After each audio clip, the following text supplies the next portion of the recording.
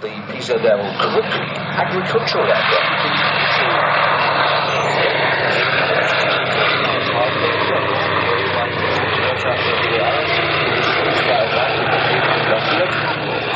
Das letzte Exemplar dieses Musters und stammt tatsächlich aus dem Bestand der Interflug. Kruk, of course, means crow. And as you can see here, it's demonstrating the main purpose of the aircraft, which is as a crop spreader. There's a big hopper in the forward floor.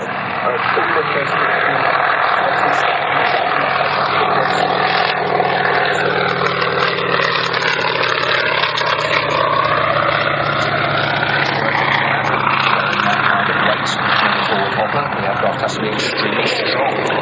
Also needs a very powerful engine, and this it has. 600 horsepower from the big radial in the nose. Zur Navigation über den Feldern, um wirklich jeden Streifen zu besprühen, wurden Fahnen gesteckt, dort waren Helfer auf den Feldern im Einsatz. Aber ein wesentliches Element war das Überbefehlen des Flugzeuges nach dem Verkehr ist.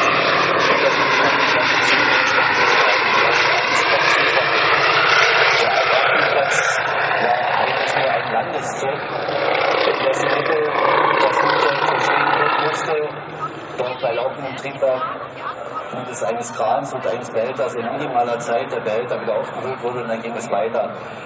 Bis zu 100 Flüge am Tag wurden durch diese Flugzeuge auf den Feldern der LPGs und VEGs erfüllt.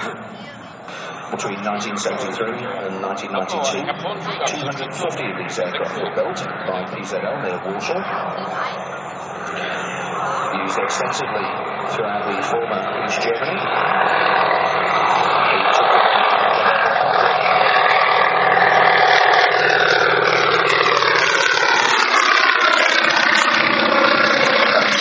Meters in length. Comes to a stop next to a crane.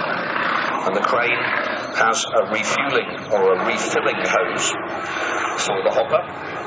Fills it as quickly as possible. The aircraft is also refueled at the same time, and then he's off again. It's very like a Formula 1 pit stop, as quickly as possible.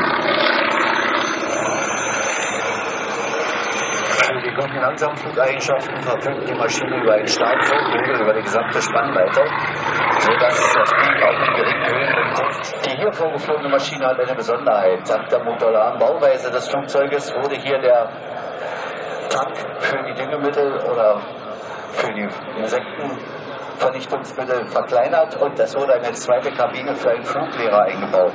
Sie hat also eine Doppelsteuerung.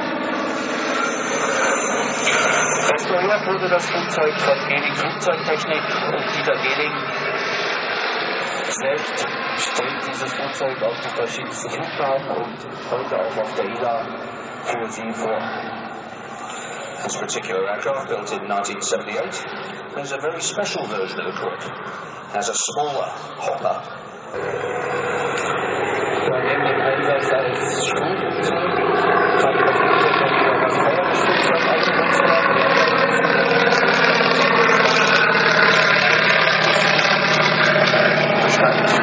Abgaswirkung auf einmal absagen hat, also eine Art Wasserbombe, um das natürlich dann besonders gut und gezielt Brandherde zu bekämpfen.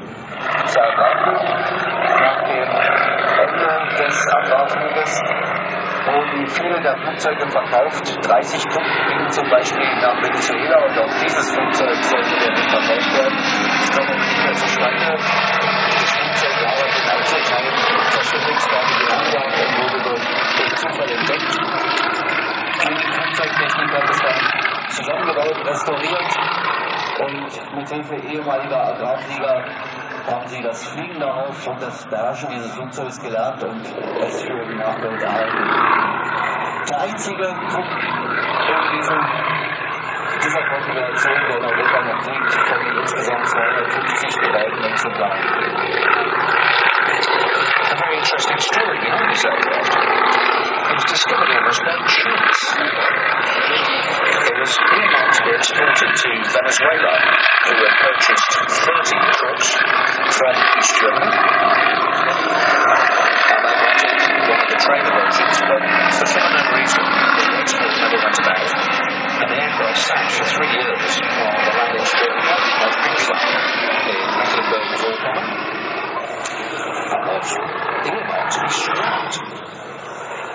However, a group of enthusiasts bought the aircraft for just 2,500 marks.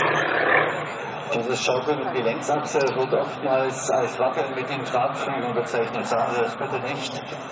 Die Tragflächen sind ganz fest am Flugzeugrumpf befestigt, wenn die wackeln, ist irgendwas bauen.